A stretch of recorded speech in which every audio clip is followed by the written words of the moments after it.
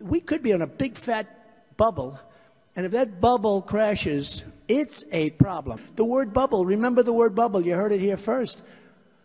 I mean, I don't want to sound rude, but I hope if it explodes, it's going to be now rather than 2 months into another administration. Because honestly, you got yourself problems. The word bubble, remember the word bubble, you heard it here first. Love him or hate him, there's one thing nobody can deny. Donald Trump knows a lot about the U.S. economy. He's part of the 1% running this country and has built a multi-billion-dollar fortune.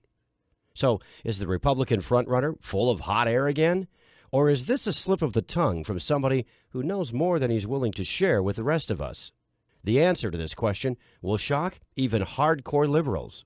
My name is Charles Hayek, and I'm a retired economics professor. Most of my life, I've studied macroeconomics and the cycles of boom and bust in the global economy. What I can promise you right now is if you give me just 10 minutes of your time, you will understand more about our economy than many Harvard graduates.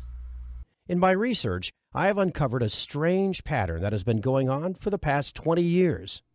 A bizarre economic cycle intimately linked to every U.S. election since then.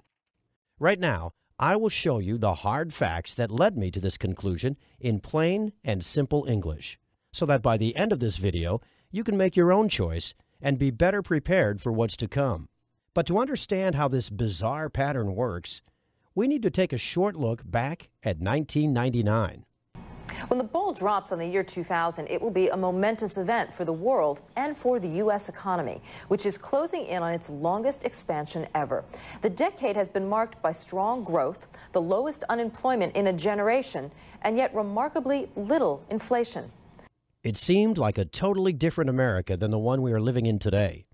The stock market was booming thanks to the internet companies, affectionately called the dot-coms. For many Americans, investing in the internet companies seemed like the quickest way to become rich. More and more people put their savings into the stock market, driving it higher and higher. They gambled their money on the hope that they could sell those stocks for 2 to 3 times their value. And everybody was praising the Clinton administration for creating the biggest economic growth in U.S. history. For a time, it worked. To many, it seemed like the party would never end. Even the chairman of the Federal Reserve, Alan Greenspan, said, "Technology is creating a new economy, one where the old rules no longer applied." The Fed was so confident that in February 2000, it began raising the interest rates to their highest level since 1995. At the same time, bad economic data started to come in. The previous holiday season that was supposed to bring big profits to internet-based companies was a major disappointment. And it was not just online shopping.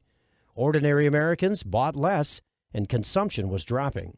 While the nation was preparing for the next election, the house of cards built around the stock market started to collapse. On the 12th of April, 2000, the NASDAQ dropped by 386 points. It was the largest drop ever recorded, and by the end of the next week, Wall Street had lost almost a quarter of its value. The long economic boom of the late 90s became a gigantic bust. Bush was entering office at a time when the NASDAQ had lost 60% of its value, erasing $7 trillion of American wealth. Clinton's economy grew on the back of the dot-com bubble, and now everybody was looking to Bush to get the economy going again.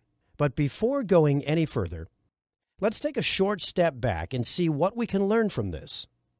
An economic bubble grows around an asset that becomes very attractive to investors. In the 90s, this asset was the internet company stock.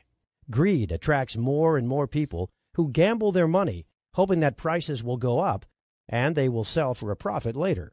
When people are blinded by the bubble, they think that growth will never end.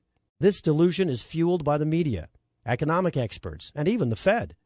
At this point, something very interesting happened. As the economy showed signs of slowing down, the Fed raised the interest rate.